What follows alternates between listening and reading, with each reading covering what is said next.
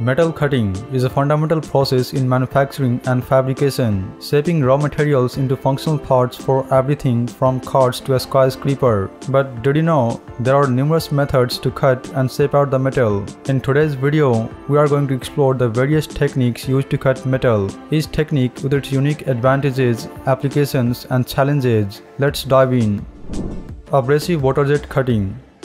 Water jet cutting is a versatile and precise metal cutting method that uses a high-pressure stream of water to cut through hard materials. The high-pressure water is mixed with an abrasive material that acts as a fluid intensifier. It enhances the impact of water jet pressure up to 90,000 psi, creating a powerful jet of water. The pressurized water is directed through a small nozzle, creating a high velocity of focused and intense jet that can cut through materials by eroding them away. It can cut through up to 30 cm thickness of metal. It is a cold cutting method that does not generate heat or friction during the process, so it is less risky to use than thermal cutting methods. Water jet cutting is capable for cutting a wide range of materials, from soft materials like rubber to very hard materials like titanium. It provides highly accurate cut, making it suitable for complex shapes and detailed parts, as well as cutting beautiful shape and design using CNC machine. Water jet cutting can be slower compared to other cutting methods like laser cutting or plasma cutting, especially for thicker materials.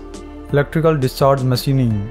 You must have seen such cuts of metal that become seamless when assembled. Such precision fitting cut is made by an electrical discharge machining. It is also known as a spark erosion, a non-traditional machining process that uses electrical spark to remove material from a workpiece. It converts electrical discharge into thermal energy that melts or vaporizes excess material from a workpiece. The process working EDM consists of two main parts, the electrode and the workpiece. The electrode is made from copper that discharges negative charge, and the workpiece is any material that has good electrical conductor, such as steel, titanium, carbide, and alloys. When 50 to 300 high voltage of negative and positive charge makes physical contact, 12,000 degrees Celsius of hot electrical spark generate between the electrode and the workpiece material. As a result, hot electrical spark erodes the workpiece, causing it to melt and vaporizes excess material from a workpiece. It is a similar example to shortage of negative and positive electrical charge that create a spark and break down the material between them due to high potential difference in conductive materials. This phenomenon creates desired cuts and shapes out of the raw materials. There are two types of EDM based on their cutting mechanism: die sinking EDM and wire EDM.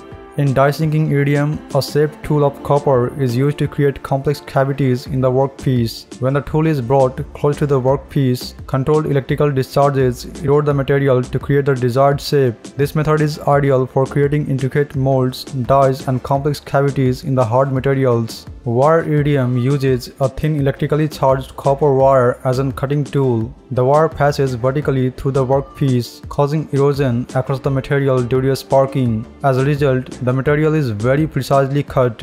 As the wire also burns during the process, fresh wire is constantly pulled from a spool during the cutting process to maintain the accuracy and precision of finished parts. Wire EDM is used for cutting intricate profiles, contours, and very precise parts out of hard metals. It is especially useful for cutting components like gears, extrusion dies, and delicate parts where conventional machining might induce stress. This whole process happens under the dielectric fluid. It acts as an insulator, maintaining a small gap between the electrode and the workpiece until a certain voltage is reached. The size of this gap is crucial for controlling the machining process. The dielectric fluid also helps to cool the process and flushes away the tiny particles that are eroded in the process. Engineers often have to choose EDM whenever cutting complex shapes and achieve ultimate perfections that are not possible with traditional methods.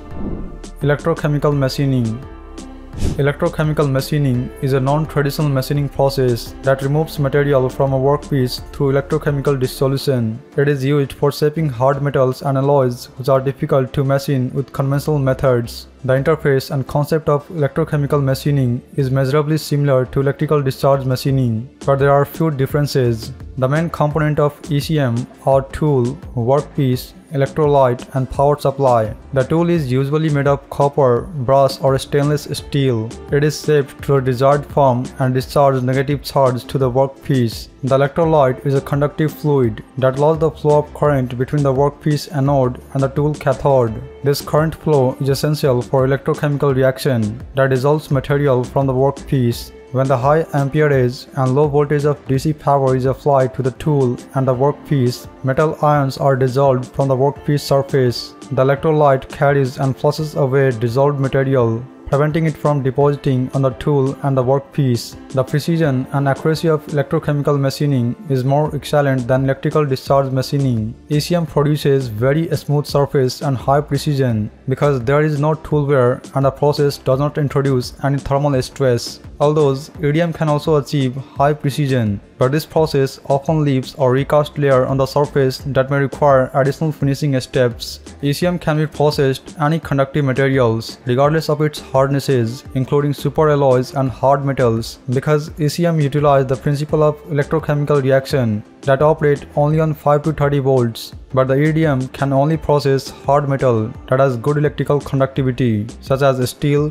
titanium, carbide, and alloys, because EDM removes material through thermal erosion caused by electrical discharges sparks, which needs 300 volts to generate 12,000 degrees Celsius of hot electrical spark. Electrochemical machining is widely used in industries where intricate shape and high precision is required, such as manufacturing engine components, intricate molds, and medical tools and devices. Oxyfuel cutting. Oxyfuel cutting, also known as flame cutting, is a process used to cut through materials, primarily steel. It involves the use of a torch that combines oxygen and a fuel gas to create high temperature flame that's capable for melting the metal. The metal is preheated using a flame from the torch. This flame raises the metal to its ignition temperature. Once the metal is preheated, a high-pressure stream of pure oxygen is directed at the heated area. The oxygen reacts with the metal, causing it to oxidize and form slag, metal oxide, which is blown away by the oxygen jet and create a cut. The torch is moved along the desired cut line and continuously preheating and cutting the metal. Oxyfuel cutting is particularly effective for cutting thick metal plates, typically up to 12 inches and more. It is commonly used in the scrap metal industry to cut down large metal pieces for recycling. Oxyfuel cutting equipment is portable, making it ideal for field work. It can be also used for welding, brazing, and heating, in addition to cutting. Oxyfuel cutting is primarily used for furious metal, like steel, and not effective on non-furious metal like aluminum and copper. The cut quality is generally lower compared to other cutting methods like plasma and laser cutting. The speed of cutting is slower than some modern cutting technologies. Handling oxyfuel cutting requires proper safety measures against high temperature flame and explosion of fuel gas tank. Laser cutting.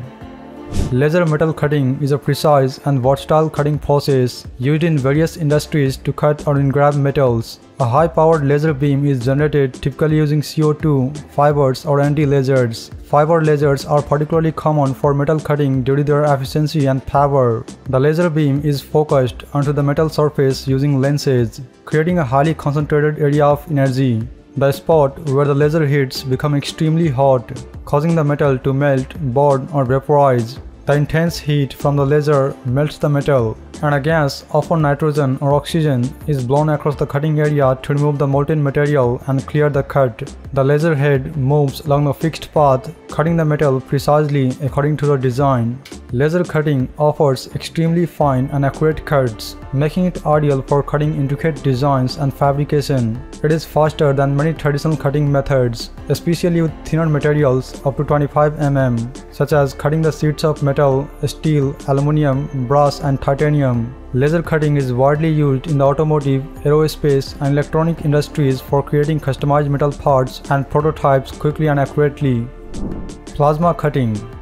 Plasma cutting is a process that uses an accelerated jet of hot plasma to cut through electrically conductive materials like steel, aluminum, brass, and copper. The plasma torch generates an electric arc between an electrode rod inside the torch and the workpiece. This arc ionizes a gas, usually air or an inert gas, turning it into plasma. The plasma, now a highly ionized, electrically conductive state of matter that is then injected through a small nozzle at a high speed, reaching temperature up to 16,000 degrees Celsius. Once the plasma jets hits the workpiece, it melts the material at the point of contact. The force of plasma blows away the molten metal, creating a precise cut with minimal waste. This process can be done manually with hand-held plasma cutter or automatically using CNC plasma cutting machine for more complex and intricate cuts. Manual plasma cutters are great for small on-site jobs, while CNC machines are used in industrial settings where precision and efficiency are key.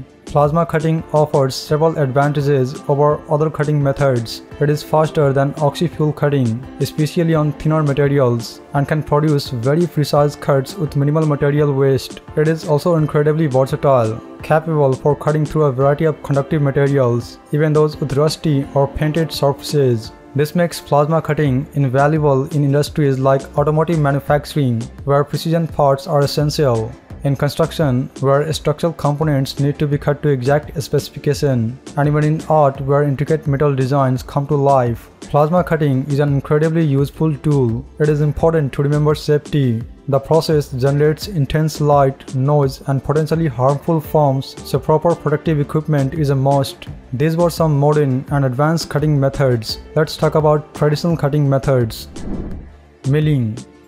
Milling takes metal cutting to the next level, providing the ability to create complex shapes and surfaces. In milling, a rotating cutting tool, typically with multiple cutting edges, removes material from a workpiece. This process can create flat surfaces, grooves, and even intricate designs. Milling machines come in different configurations, such as vertical and horizontal mills, each suited for its specific tasks. The versatility of milling makes it indispensable in manufacturing processes where precision and detail are paramount. Turning.